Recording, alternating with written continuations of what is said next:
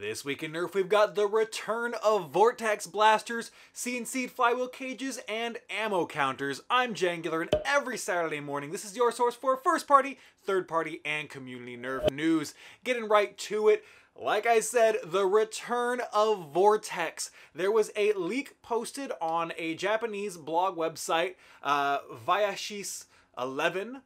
Vayashis11? Yeah, that sounds right.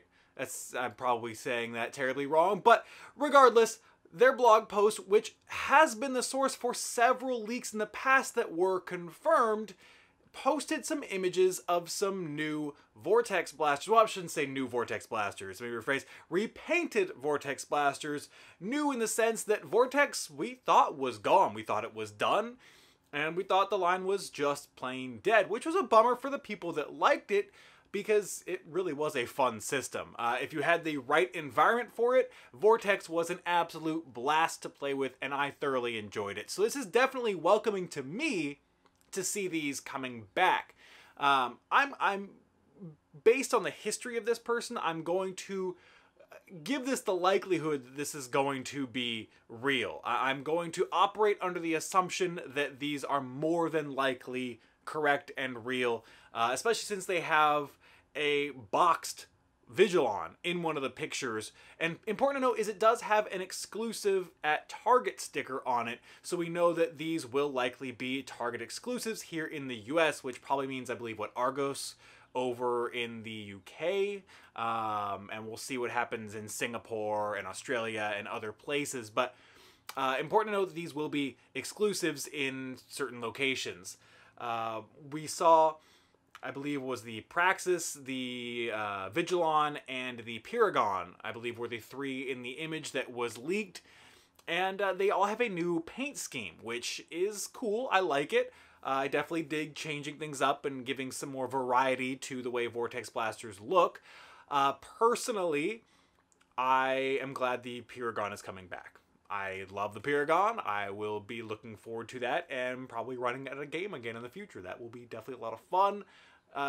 This may be a slight renaming of this line, although an addition to the naming of the line maybe, because you'll see in the picture, one of the pictures of the box, it says Vortex VTX. So maybe they are shifting the name from Vortex to VTX. It sounds cooler, I guess. If you give something an abbreviation, maybe that's more appealing to people. We'll see what happens with this line in the future. If these sell well, maybe we'll get new designs in the future. That would be cool. That would be awesome, and I would definitely look forward to that. But I will have the link down below to the blog post. If you speak or read Japanese and feel like translating anything to see if there's anything of interest in there, feel free to let me know down in the comments. Definitely would appreciate that. But let's go ahead and move on.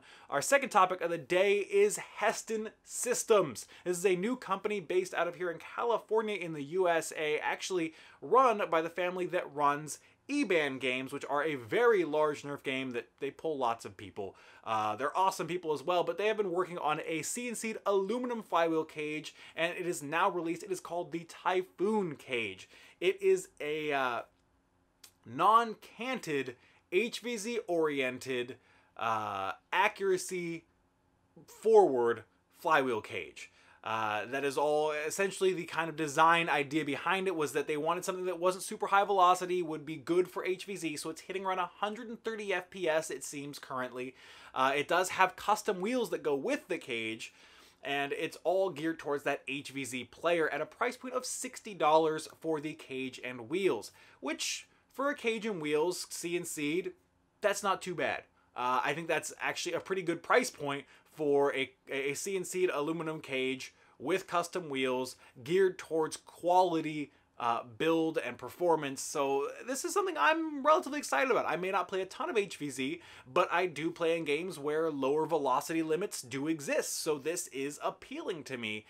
You know, I like quality products, you know, I like options. So I'm probably going to pick one of these up in the future and enjoy running it to add to my myriad of cages and flywheel combinations. But I definitely want to see how these perform in the accuracy range.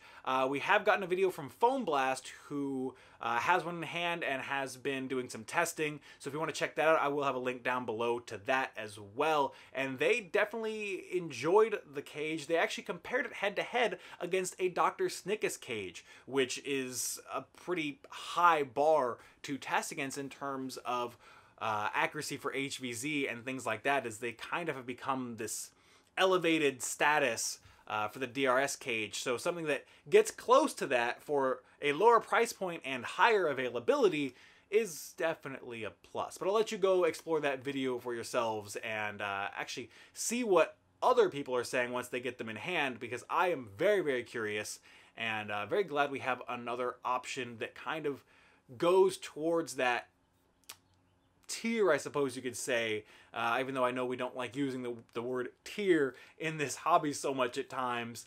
That quality. I like that they're pushing towards that quality is essentially what I'm getting at here. So I'm glad to see it, and I hope we see more from them in the future, and I hope this cage works as well as it looks like it's going to work, because I like accuracy. I like accuracy a lot. So I'm a fan of that. I hope it works as intended. But let's move on, because I can ramble about that all day if we don't.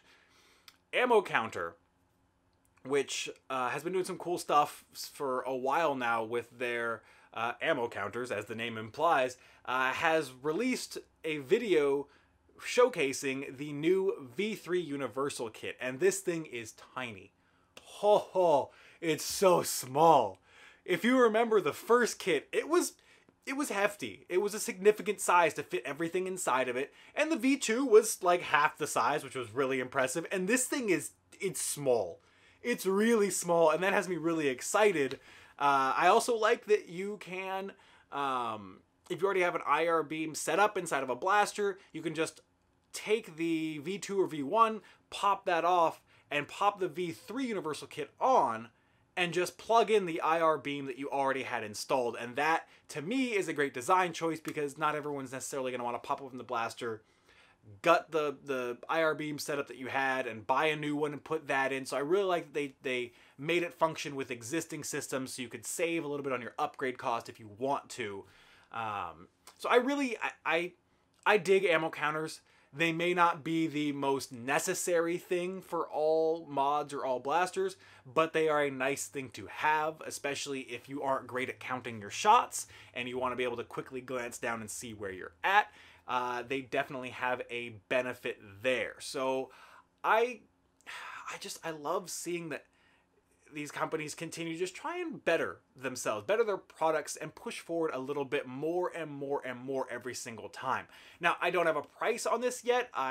Both the videos I watched, maybe I missed it. If I did, please let me know in the comments. But these will be out in the next 2 to 4 weeks, I believe it was. Before End War, we should be seeing these out. So at latest, no more than a couple months away. I assume we'll see them before that, though. So I'm definitely looking forward to these. I've been wanting to get my hands on one for a while now, but I haven't had the right build for it. I want to, when I do it, I want to put it in the right build. I'm sure a lot of you have the same thought, that you want to put something on something that you really like and really makes sense for it. But I'm getting on about this. I just think it's cool. Let me know what you think about this down in the comments below, because I love hearing your thoughts on all these different third-party accessories and parts and mod kits and everything, because it's all of you that drive these companies to continue to innovate and keep things interesting. So with that said, let's get to our mod of the week, which this week comes to us from Edge Attachments. This is a mini HPA Boomco MA5. I actually suggested this in the comments last week when I requested people suggest mods of the week. So please, cool videos, cool mods, link them down below. I love seeing them. Sometimes I miss cool things, such as this case, because this thing is awesome. It is a super minimized HPA powered Boomco MA5 essentially, and it's tiny. He got this down to the bare bones, and it fires well. I like that he actually built up a mag backpack or clip backpack, whatever you want to call it, for his Boomco clips, and has that. He actually did a video on this, which is what we're going to link to rather than any post or anything like that, because the video is interesting in and of itself, and I definitely dig the idea and the thought process behind this, and doing something for some Boomco with HPA. We often see Nerf with HPA, but seeing Boomco branded, you know, the sticky darts being used with an HPA system is definitely a nice change, and seeing, you know, the MA5 get a little bit of love despite it not being, well, not being my favorite functional blaster. I appreciate that he has made it work fantastic. So definitely go check that video out. Will be linked down below. But on the topic of videos, the video of the week this week comes to us from TK1138, and this is his FDL 2 1-year review. Now, we get a lot of reviews about a lot of products all the time when they're fresh on the scene.